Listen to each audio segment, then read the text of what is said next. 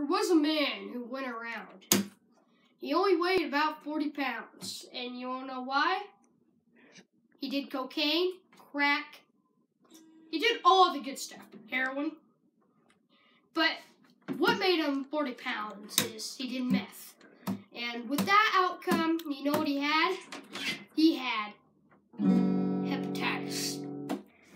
He'd go around everywhere and everyone would look like him and they'd go, "Ew, he's skinny. I bet he does drugs.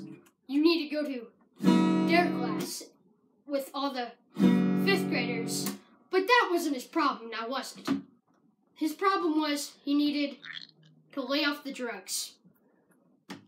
Because he had hepatitis. Now, his name was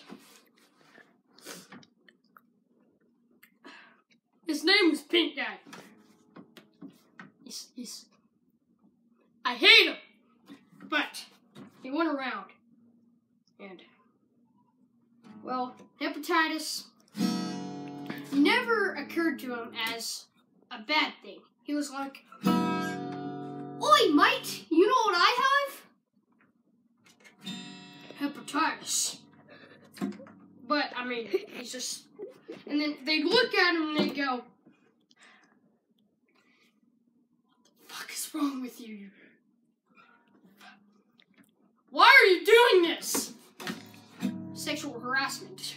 But I'm sorry to trigger all of you, but I sexually identify as a hot pocket. Now, some of you might have been triggered, but kill yourself. It should occur to you as you should consider suicide. Alright, let's get back on the story. Now, he walked around and he said, "I'm vegan." And they go, "No, you're hepatitis, you faggot." The end.